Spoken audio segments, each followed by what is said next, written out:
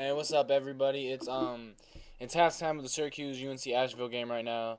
Syracuse is obviously losing by 4 points. Fat Melo's not playing, and Asheville just won't miss. Yeah, they're not rebounding on the offensive end, but in the second half they step it up. They really have a shot to beat Syracuse. I think this is only the seventh time that a 16 seed has actually been leading a number one seed at the break. So we're gonna see what happens. 34-30 Asheville. Let me check out some few of the stats on the box score real quick. Yeah, JP Prim, he has 8 points.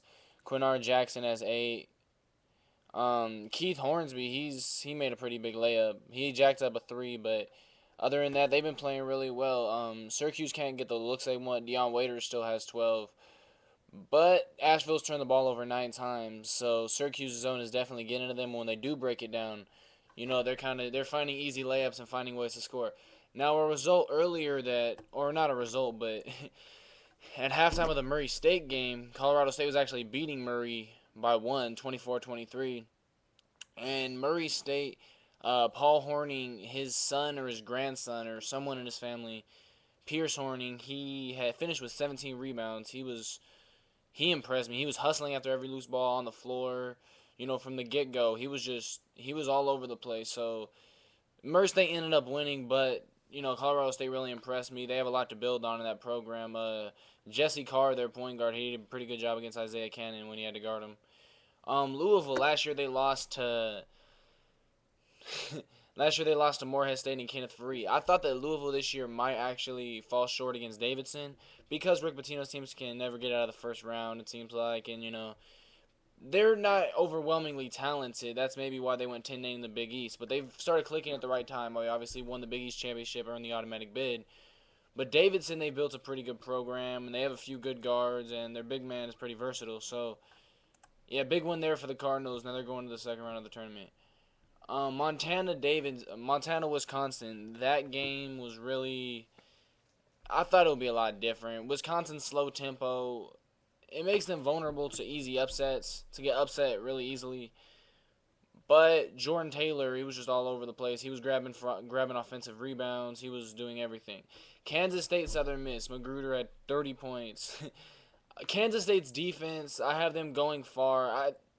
I wish I could have changed in my bracket when I learned Fat Melo wasn't eligible. Well, I could have, but I kind of got sidetracked and I didn't really think of it. But Kansas State has the potential to play with any team in the country, and that's including the Wildcats of Kentucky. So look out for them as they head into the next round to play the winner of the Syracuse game.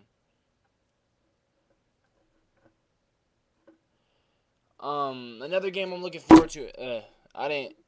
Another game I'm looking forward to tonight is Indiana and New Mexico State. New Mexico State in the WAC championship. Yeah, they played Louisiana Tech, but they completely destroyed them. They're so athletic, and I don't know how Indiana's gonna, defend all that athleticism for 40 minutes. As Long Beach State just took a 5-2 lead.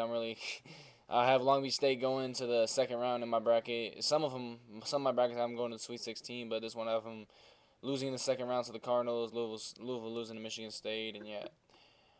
Anyway, that Kansas State, yeah, they're gonna play the winner of the Syracuse Asheville game, but will they play UNC Asheville? I don't exactly know about that. And Texas Florida State, that's not an easy game to pick necessarily. I mean, not Texas Florida State. I'm sorry about that. Texas Cincinnati, because they're an 11 seed. Mike Kabungo, he's one of those freshmen. He's improved as the season goes along. He's making a lot better decisions. At the beginning of the year, he's playing really out of control. And Cincinnati, they're a team that after the brawl, it seemed like Xavier kind of went downhill. Cincinnati got better. They made it all the way to the Big East title game, and now they're in the tournament. St. Bonaventure's big man, he's really impressed me.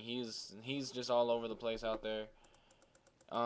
Their win against Xavier really really changed my mind about them, that they could be a potential upset threat. I thought they would be just another team in the tournament. But St. Bonaventure's big man, he's really talented. Andrew Nicholson, I read about him in an article before the season started, and he didn't disappoint in that championship game against Xavier.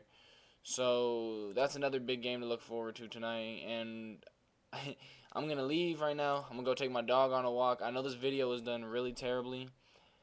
And I have this on my lip. This isn't anything, this isn't any disease, so don't worry. It's just probably caught some dirt in my lip or something, and it scabbed up. I don't know, but it was a cold sore. I don't know why I'm telling you guys about my cold sore, but just check back up. I think I'm gonna do a daily wrap of the tournament each day. So next time my video will be a lot more well done. I'm just trying to do this and get back in there for the Long Beach State game and to catch the second half of the Syracuse game, which is at halftime. Still hasn't started yet, apparently. BYU is now losing to Marquette by 13, but I'm getting off topic. So everyone have a great day, and let's all hope that a 16 seed can finally upset a 1. All right, peace.